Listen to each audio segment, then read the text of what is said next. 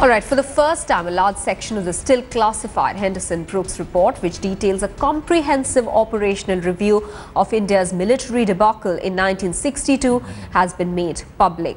In fact, smack in the middle of the election campaign, this could provide cannon fodder to the BJP to attack the Congress party.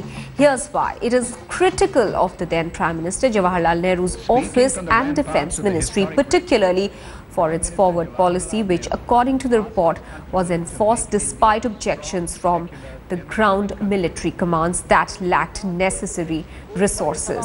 In fact, the Indian government has classified the report as classified, and the political class needs to keep it a secret. Can be explained by the contents of the report that have been uploaded by Australian journalist, who says that the reasons for the long-term withholding of the report must be political, indeed probably partisan, perhaps even familial. Deputy Editor India Today Sandeep Punyathan is now joining us with a perspective on what this report could actually mean in the middle of election campaign. Sandeep, can you help us understand that this report that has so far been classified and only bits of content now known to us, will they really have an impact on the election campaign? First of all, help us understand that. Well, Maha, if you see what Neville Maxwell has put on his website, he very clearly indicates he's puzzled at the reason why the report is not being declassified even half a century later. And he indicates a very interesting line. He says that the reasons for the long-term withholding of the report must be political, indeed probably partisan, perhaps even familial, he says. So which clearly seems to indicate that responsibility for the military defeat was pinned on the then Prime Minister Jawaharlal Nehru. And this is one reason he probably believes that the report has not been declassified till date. The report, which was given to the government, as you know, in 1963, blames the army's defeat in the northeast on the Indian Army and the political hierarchy of the day. It explains why an entire division of 15,000 soldiers collapsed and retreated from Tawang, and an infantry brigade of 3,000 soldiers was overrun by the Chinese. And these are very startling facts. I mean, it's India's worst military defeat, and the report seems to indicate it was the failure of the higher organizations, the higher leadership of the army, the political establishment of the day that were to blame. And indeed, if this were to come out in the middle of the election season now, it would give the opposition a very, very big stick to beat the government with. All right. Defense expert Bharat Verma is also on the phone line with us. Sandeep, I'd request you to stay on with us for a moment. Mr. Bharat Verma, as Sandeep Punyathan is pointing out there, that one of the reasons why this report has been kept classified, and as is being quoted by the Australian journalist, is that it could have political ramifications. Now, bang in the middle of the elections, how do you view this, the contents that have come out? The fact is, this report should not have been hidden. It has been hidden because it tries to hide the role of Jawaharlal Nehru and his defense minister that was played, which bamboozled the army into taking some foolish positions, also by appointing a supply corps general who was related to Nehru.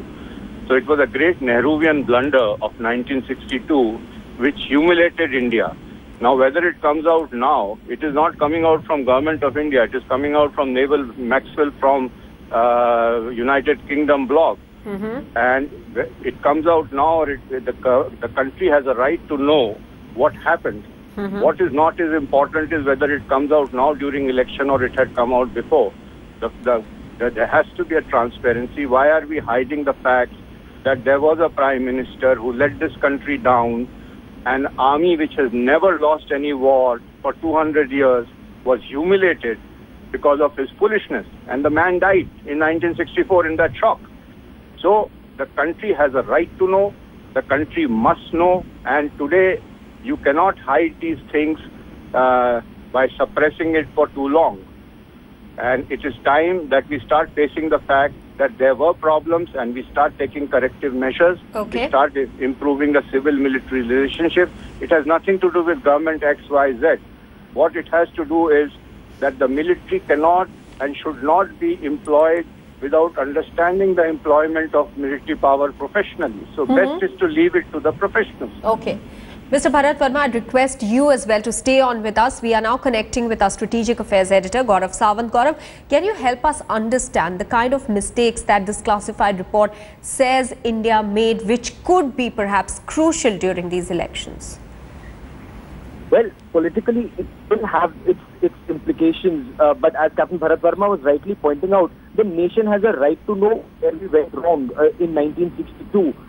Those in the army who've accessed this report confide that this report does not indict a government, it indicts how there was interference in matters military, how wrong decisions were taken, whether it's in Arunachal Pradesh, current Arunachal Pradesh, the Northeast Frontier Agency that time, and how interference in higher military management, poor generalship led to that disaster in 1962.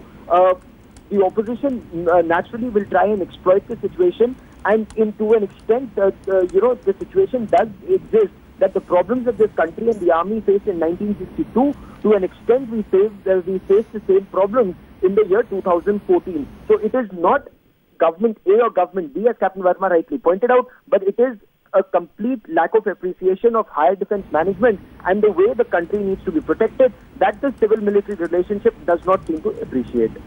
Sandeep Unithan, I'd like to come back to you for a moment. Does this report make any scathing remarks against the then Prime Minister Jawaharlal Nehru? If we can get some specifics of that. Well, we don't know for sure because all we have is Neville Maxwell's own statement where he says he probably feels it is the reasons of familial pressures that are forcing the government not to reveal the report. Because as you know, the Prime Minister, as Gaurav said, the Army Chief of the Corps Commander was a relative of the Prime Minister, and it's quite possible that this is one reason that the failure of the operation will be laid on the doorstep of the Prime Minister of the day. And the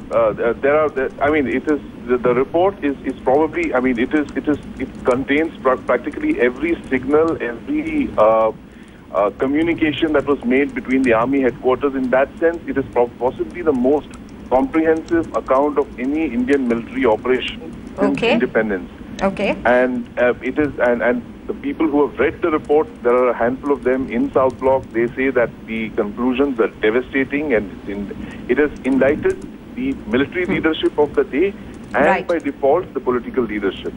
All right, retired Major General Sheru Thapliyal is also with us on the phone line, sir. Defence expert Bharat Verma says the country has a right to know what went wrong in 1962, and certainly that is something that most would agree with. But can this have political ramifications at this point, just a month ahead of the general elections? See, I agree with him entirely that the country has a right to know as to what exactly happened in 62 and why was there a debacle in NIFA. Now, as far as the implications now are concerned at the time of election, well, just too bad. Now the report has been declassified by somebody somewhere. So it is in public knowledge now. And whatever be the ramifications, I don't think anybody can stop them.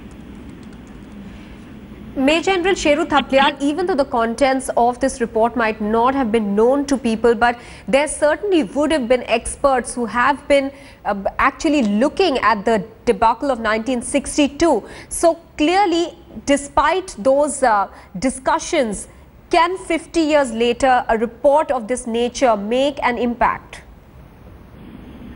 Unlikely. It's a way of looking at it actually. If you look at it in a manner that it will help us correct the system, then it is a positive way of looking at it.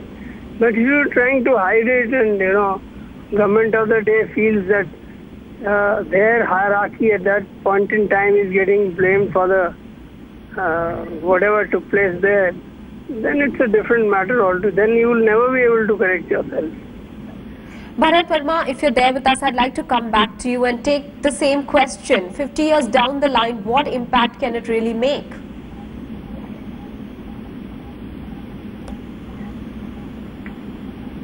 Bharat Verma, are you there with us?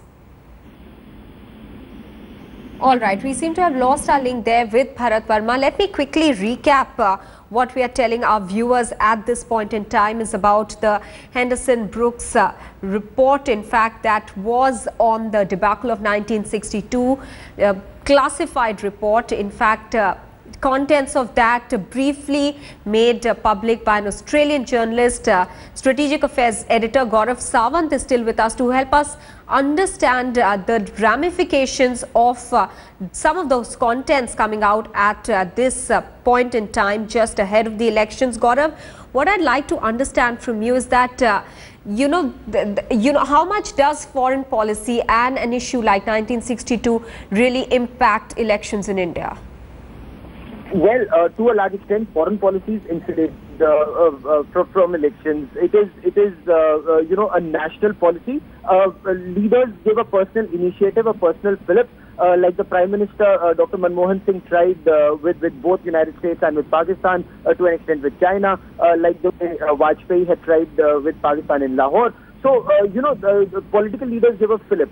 As far as the 1962 war, the Henderson-Brooks report is concerned, bigger than political ramifications at this point of time, is the fact that will it actually bring about a change in civil-military relationship? Will either government understand, whichever is the government of the day that comes? This hasn't been leaked or put online by any of the political parties. It's been written by it's been put online by a journalist who had access to it in the early 1960s. In the sense, 1963, this report came out. Neville Maxwell wrote a book on it, India's China War, and subsequently there are several in the military hierarchy who have had access to this report in strictest confidence. The army, lessons. The bigger issue that remains, as Sandeep Unithan was also pointing out, was, for example, Prime Minister of the day, Pandit Jawaharlal Nehru, his direct interference in military appointments. General Paul, somebody who was a favorite of his, was appointed as a corps commander with no military experience in commanding, a corps. A corps was created in the middle of a war. General Paul fell ill, but he still tried to command his corps while sitting in Delhi, York Road in Delhi. Then, for example, how is it that an entire division of the Indian Army ran away from battle? And this is something, a division commander running away from battle in 1962 was unheard of. A brigade commander was taken prisoner of war. Right. So these are lessons that the nation must know. And what are corrective measures that have been taken, irrespective of which political party was there. And very important lessons, but if the report is out, politicization will happen in an election year. All right. Gaurav Sawant, Sandeep Unithan, Bharat Verma and Major General Sheru Thapliyal, all of you, many thanks for getting us a perspective on that explosive report.